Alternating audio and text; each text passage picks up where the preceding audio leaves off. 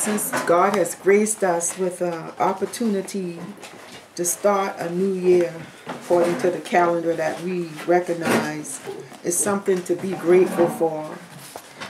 And I want to start this year off by having us to really put our focus back on the Lord Jesus Christ. Because when you study about darkness and find out all of the different and various ways that we've been deceived, it can cause you to be overwhelmed and feel afraid and worried and just all types of, negative feelings. And that would fit right into the enemy. The enemy wants to be bigger in our hearts and in our lives and minds than what God is. And the enemy is not able to do anything that God doesn't allow him to do.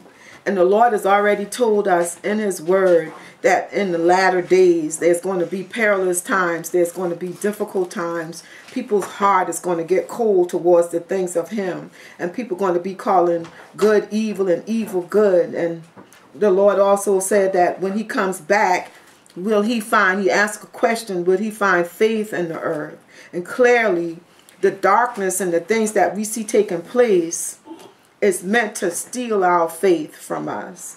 So the fight that God told us to fight was to fight the good fight of faith. So you have to hold on to your faith.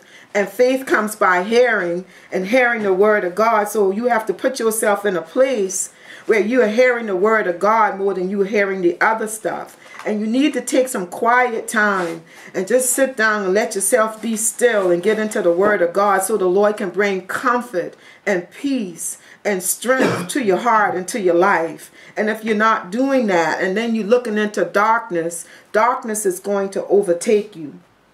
I was looking at a documentary, and it was showing that in the state of Michigan, at their state house, a group of people who worship Satan actually went to the state house in Michigan and performed a ceremony worshiping and openly exalting Satan as their God. And so you have, and it was on Yahoo, where somebody who's a rapper was putting videos on the internet showing where the person was sacrificing animals to Satan.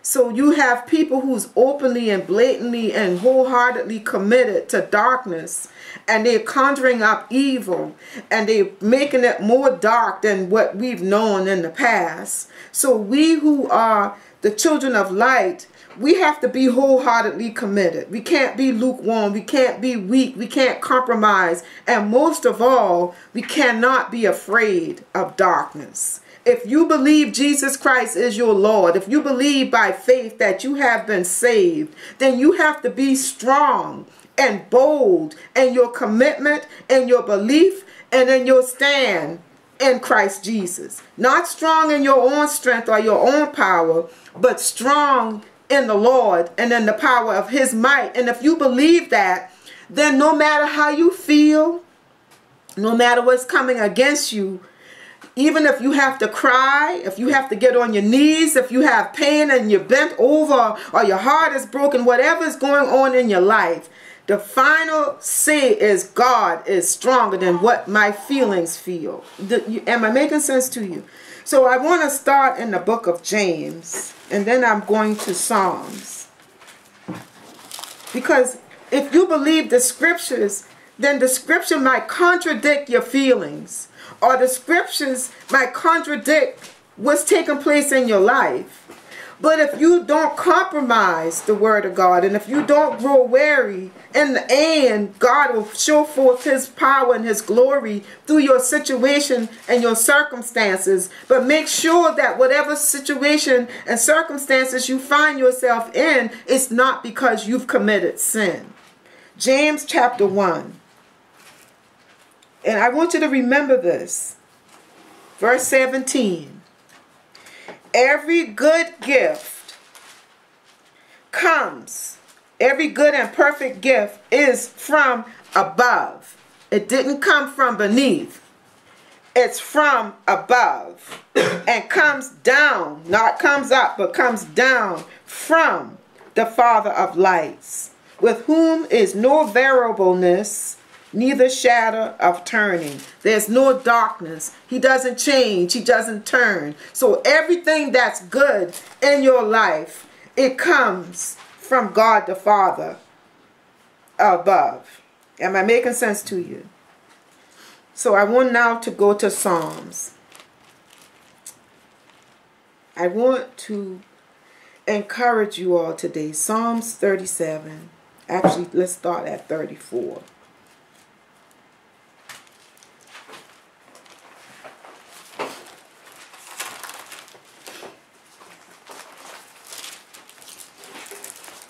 Psalms 34. Remember, David was a man after God's own heart. David was flesh and blood, human like us. David literally fought a giant in the natural and cut his head off.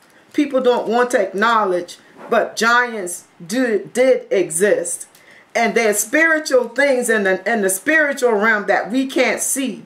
So we know that David was a man after God's own heart. So we can learn what David did, how David felt, what David went through, what David's response to his trials, his testings, and his tribulations with God, or how he still worshiped God and kept his focus on God. So in Psalms 34, verse 1, it says, I will bless the Lord at all times. His praise shall continually be in my mouth. My soul shall make her boast in the Lord. The humble shall hear thereof and be glad. O magnify the Lord with me, and let us exalt his name together. I sought the Lord, and he heard me, and delivered me from all my fears. They looked unto him and were lightened, and their faces were not ashamed.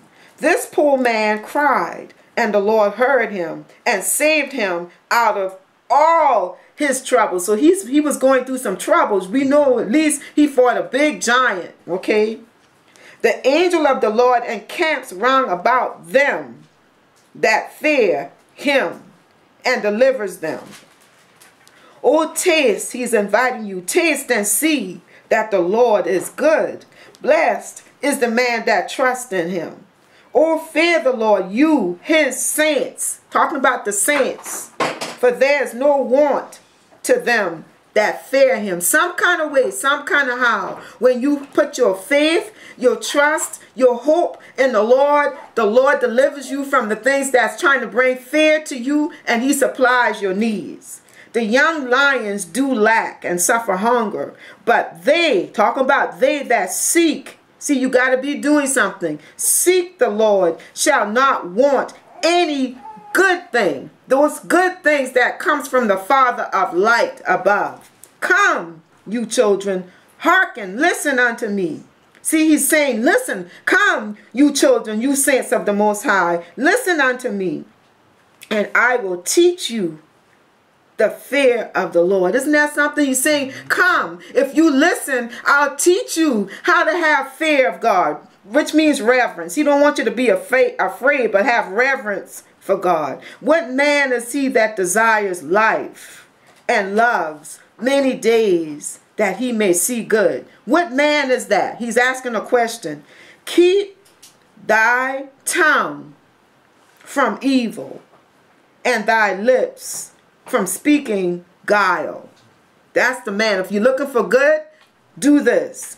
Depart from evil and do good. Seek peace and pursue it. The eyes of the Lord are upon the righteous, and his ears are open unto their cry. By faith, you have to believe that, because we have a better covenant with God than what David had. The face of the Lord is against them that do evil, to cut the remembrance of them from the earth. The righteous cry, and the Lord hears and delivers them out of all their troubles. So if you're in trouble, be crying out to the Lord, because he'll hear you. The Lord is nigh or near unto them that are of a broken heart. See, the people with the broken heart, Those are the people who God is the closest to. And he saves such as be of a contrite, I'm sorry heart, spirit. And listen to verse 19, underline verse 19. Many are the afflictions of the righteous. If you're righteous, you're going to have a lot of afflictions. But the Lord, he's going to deliver him out of them all. God delivers you out of all those men. And I'm somebody right here today. I can testify to that. I can tell you, I've known many afflictions in my life. Too much that other people would look at me and say, I can't even be your friend because I don't know how you deal with all of those afflictions. But you see, it says, many are the afflictions of the righteous. But the Lord God Almighty, see, all of the letters are capitalized. The Lord, God the Father, delivers him out of them all. He keeps all his bones. Not one of them is broken. Evil shall slay the wicked, and they that hate the righteous shall be desolate. See, everybody right now is hating the righteous. Don't you worry about that. Keep your eyes on Jesus. The Lord redeems, the Lord God Almighty redeems the soul of his servants. So make sure you are a servant of God. And none of them that trust in him shall be desolate. I want you to look up at chapter 33, verse 18. Behold, the eye of the Lord is upon them that fear him. Upon them, underline, upon them that hope in his mercy. To deliver their soul from death and to keep them alive in famine. Our soul wait for the Lord. He is our help and our shield. Okay, now I want you to turn to Psalms 37. Is this making any sense to you today? Thank you, Lord Jesus. You have to believe that our God is a good God. And if you love him with everything you have to love him with, put him first. Wake up thinking about him throughout the day. Think about scriptures. Meditate on the word of God. Think about the times he delivered you before. Think about the times when your heart was broken and God bring joy to your heart. Think about the time when you didn't know how you were going to pay your bills, but he made a way for you. Those are the things that you can say, thank you, Lord God. Thank you, Lord, that you helped us to make it into another year. That means you have some kind of purpose or plan for my life. And help me, Lord, not to be deluded or outwitted by evil, but focus on you so that I can know what you want to use me for, how I can be a blessing to you, Father, and not be caught up in me, not be self-centered or selfish or mean-spirited or arrogant or critical or condemning and judgmental of other people. But Lord, how can I bless you and your kingdom? How can I be a blessing to those who are lost, those who are suffering, those who don't know that you exist? One of the ways is by how you live, by not compromising, by not growing weary, by being committed and steadfast, immovable, always abounding in the things of God. Verse 1 of Psalms 37. Fret not thyself because of evildoers, neither be thou envious against the workers, of iniquity, for they shall soon be cut down like the grass and wither as the green herb. Trust. All through this, David is saying, let me teach you. You got to trust in the Lord and do good. Always do good. Don't pay somebody who do you evil with evil. So shalt thou dwell in the land, and truly thou shalt be fed. Delight thyself also in the Lord, and he shall give thee the desires of thine heart. We want God to give us the desires of our hearts without us delighting ourselves in him. You can't get it, because all good gifts comes from the Father of light. All good and perfect gift. So in order to get the perfect and the good and the perfect gift, we have to be delighting ourselves in the Lord. Commit thy way unto the Lord. Trust also in him, and he, God, shall bring it to pass. And he shall bring forth your righteousness, thy righteousness, as the light, and thy judgment as the noonday. Rest. God wants you to rest in the Lord and wait patiently for him, for whatever purpose, whatever plan, whatever gifts, whatever blessings he wants to bestow on you. Wait on it. Fret not thyself because of him who prospers in his way, because the man who brings wicked devices to pass. Cease this year, start off making sure there's no anger in your heart. Forsake wrath. Fret not thyself in any way or wise to do evil. For evildoers shall be cut off. Evildoers going to be cut off. But those that wait upon the Lord, they shall inherit the earth. For yet a little while, and the wicked shall not be. Yea, thou shalt diligently consider his place, and it shall not be. But the meek, stay humble, walk in humility, shall inherit the earth, and shall delight themselves in the abundance of peace. The wicked plots against the just. We see that clearly in the earth today. And gnash upon him with his teeth. The Lord shall laugh at him. See, your God is so big that those who are plotting evil against the righteous, the Lord shall laugh at him. For he sees that his day is coming. The wicked have drawn out the sword and have bent their bow to cast down the poor and needy, and to slay such as be of upright conversation or way of life. Make sure the way you live is upright before the Lord. Their sword shall enter into their own heart, and their bows shall be broken. A little that a righteous man has is better than the riches of many wicked. For the arms of the wicked shall be broken, but the Lord upholds the righteous. The Lord knows the days of the upright, and their inheritance shall be forever. The upright inheritance shall be forever. They shall not be ashamed in the evil time, and in the days. See, David knew about the days of famine. They shall be satisfied. But the wicked shall perish, and the enemies of the Lord shall be as the fat of lambs. They shall consume into smoke, shall they consume away. Make sure you rest in the Lord and in the power of his might. He purchased you with his blood. You are more valuable to him the last time we met than sparrows and the birds in the air. You have value to God the Father, the Holy Spirit, and Jesus Christ. He paid for you. He purchased you. He redeemed you. He canceled out your sin debt. He made you the righteous. You can't make yourself righteous. Only God can make you righteous. Turn to Hebrews. Am I making sense to you?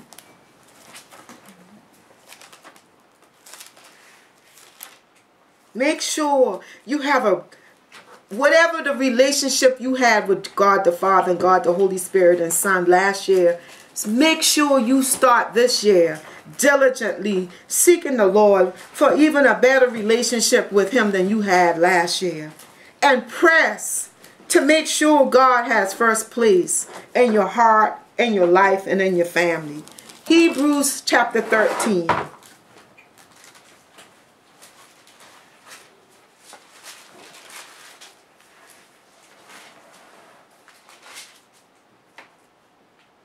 And we had this before, but it's a good scripture to go back and revisit. Verse 5 of chapter 13 says, let your conversation or your manner of living be without covetousness. Don't covet what somebody else has, because that steals your peace. Don't look, the grass is always going to be greener on the other side.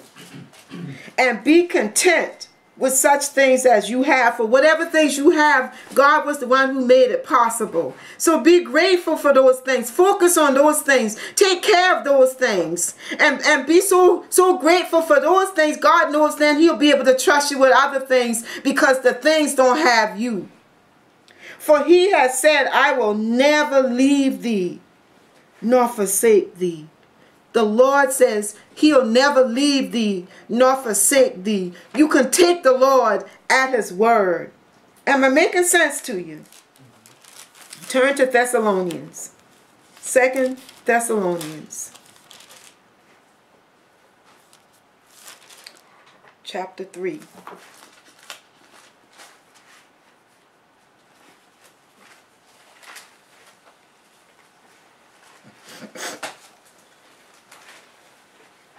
Thank you, Lord.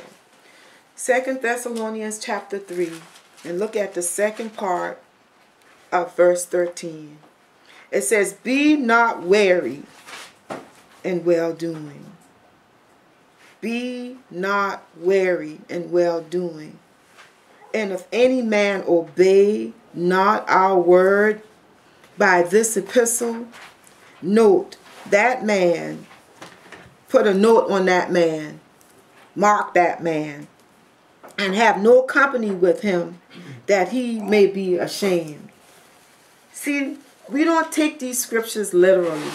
This is one reason why the church is lukewarm and there's so much sin and no power of God to change people's life. Because you can't change your life. Only the power of God working through the Holy Spirit is able to change a life.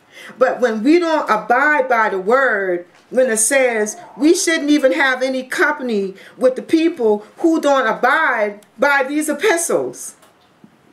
Do y'all see it? It's in the word of God. I'm going to show you that again. Let's turn to 1 Peter. 1 Peter chapter 4.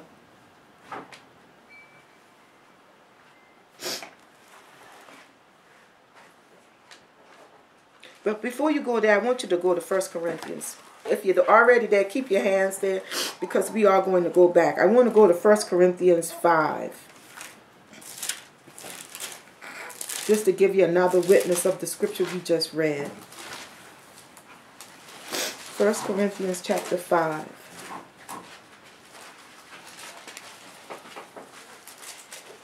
And this is telling the story about the man who committed sin in Corinth. And Paul wrote a letter telling them instructions how to deal with the man who was committing the sin. I'm not going to read that part. I just want to pick up the story at verse 4. Everybody there? 1 Corinthians chapter 5, verse 4 says, in the name of our Lord Jesus Christ, when you are gathered together and my spirit with the power of our Lord Jesus Christ, to deliver such an one unto Satan for the destruction of the flesh, that the spirit may be saved in the day of the Lord Jesus. Your glorying is not good. So the man was committing sin, and the people was not rebuking the man who said he was a Christian for the sin that he was committing. And Paul is saying in verse 6, you're glorying in that man. You puffing up and acting like that man did something because a young man took his father's wife. That's nothing to be glorying about. Know you not that a little leaven leavens the whole lump? Purge out therefore the old leaven, that you may be a new lump, as you are unleavened. For even Christ our Passover is sacrificed for us. Therefore, let us keep the feast not with old leaven, neither with the leaven of malice. So make sure as we starting off this new year, there's no malice and wickedness, but with the unleavened bread of sincerity and truth. Make sure you walk in sincerity. You're not lying and being deceptive, but you're walking in truth. I wrote unto you in an epistle not to company with fornicators, yet not altogether with fornicators of the world. So he's not talking about the people of the world who commits fornication and who commits sin. Because if you, well, let's read on. It says, not altogether with fornicators of this world, or with coveters, or extortioners, or with idolaters, for then must you needs go out of the world. But now I have written unto you not to keep company, if any man that is called a brother be a fornicator, a covetous, idolater, or a railer, or a drunken, or an extortioner, with such an one know not to eat. So he's not telling you you can't eat with sinners, because a sinner needs to be communicating with people of God in order to find out that God exists. But the people who say I'm a Christian and live like this. The church is supposed to excommunicate and disconnect yourself from those people. But we haven't practiced this. We allow people who we know are committing sin. That's why the scripture says, know them who you labor among. The enemy has created a model of a church that's not biblical, so that you have hundreds and thousands of people coming together. Nobody knows what the other person is doing, and whatever they do know, they don't address it. They don't talk to the person about it. And sin is leaven. And a little bit of sin in a group of people can cause the whole lump to be leavened or sinful. And that puts a barrier between you and God. It quenches and grieves the Holy Spirit of God, so that the power of God is not able to freely be able to operate. And if you're living a sinful life, you're just deceiving yourself. Because God is holy, and he didn't save us so that we can continue to practice sin. He saved us out of sin so that we would be holy and righteous and be an example of all of that in the earth. Am I making sense to you? Now go back to 1 Peter.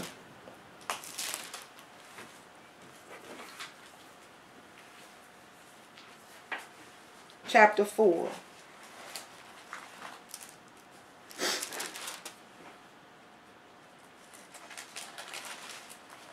1 Peter chapter 4, look at verse 19. It says, wherefore let them that suffer according to the will of God. So according to the will, that's why people don't want to pray, thy will be done on earth, because people know suffering could be a part of God's will for your life, but that is important. Suffering has value. Wherefore, let them that suffer according to the will of God commit the keeping of their souls to him in well-doing, as unto a faithful creator. God is a faithful creator. God knows what he's doing. He's in control. He loves you with an everlasting love that cannot be broken. He said he'll never leave you nor forsake you. Turn to Galatians chapter 6. Do you trust him today? Can you rest in him to make sure you have food to eat? Can you trust him in a famine? Or you have to trust yourself and rely on yourself? You know, are you trusting in yourself? Are you trusting in your own power? Those who have a broken heart, the scripture says in Psalm, those are the people who God is near. Those who have a contrite heart. I'm sorry for my sins. I'm sorry I missed the mark. Those are the people who God said he is near. Galatians chapter 6.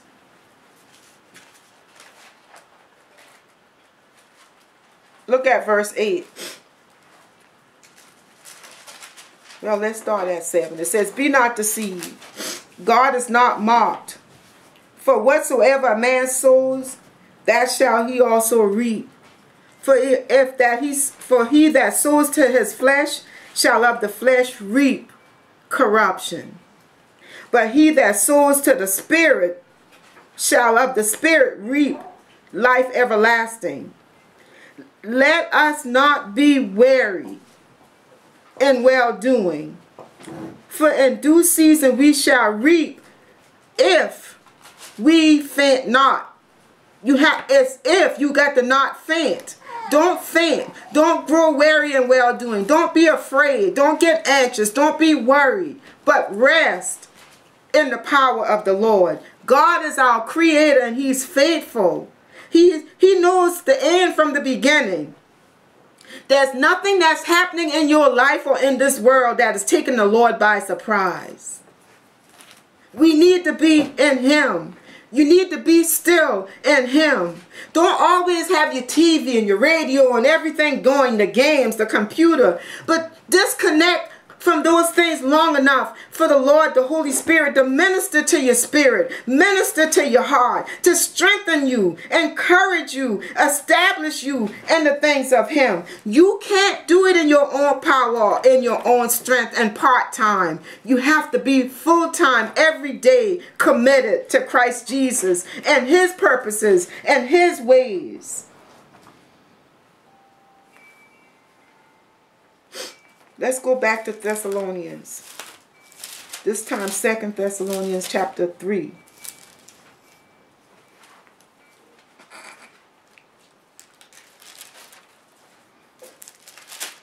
Did I take you all there? Chapter 3 of 2 Thessalonians. Yes. 2 Thessalonians 3, be not weary in well doing. No, go back there again. Sorry. Chapter 3. Again.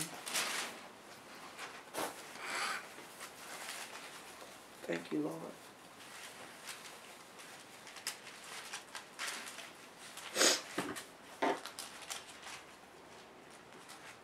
Look at verse 1 this time. It says, finally, brethren, pray for us. Let's look at what he's asking to pray for. That the word of the Lord may have free course. He's not praying to get rich. He's not praying for material things. And there's nothing wrong with praying for those things. But if you put your heart on praying for God's word to have free course and be glorified, even as it is with you, the Lord makes sure you get the things that you need. And that we may be delivered from unreasonable and wicked men. For all men have not faith. So there's unreasonable and wicked men that was in the world back then, so you know how much more it is today. These are the things we need to be praying for. But the Lord is faithful, who shall establish you and keep you from evil. So it's the Lord who establishes you and keeps you from evil. You see that? And we have confidence in the Lord touching you, and that you both do and will do the things which we command you in these epistles. And the Lord direct your hearts into the love of God.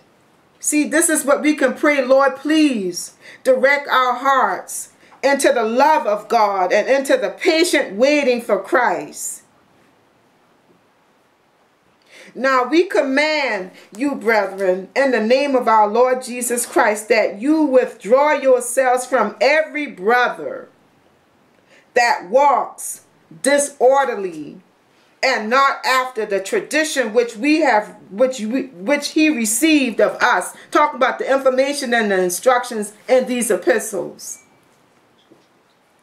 If we listen to this, then we would know the power of his resurrection. If you place God in your heart and in your life first, you have to on purpose. You have to be on purpose. Remember, I told you diligent means to put forth effort. You have to be forcefully putting forth effort to draw near to God. You have to, on purpose, disconnect yourself from some of the things of this world. And I don't mean for you to live like a hermit, because you got to be out mingling with people in order to be able for God to use you to affect other people. I'm talking about the people who say they are Christians and they come to church once a year. Or they say they are Christian and the only time they're living for Christ is the time they with other believers in Christ. They leave out a gathering of believers and they go and smoke and drink and curse and commit idolatry and fornication and adultery, and they do everything that the world is do, and they say they are Christian. That brings a bad reflection on Christ. Am I making sense to you? James chapter 4.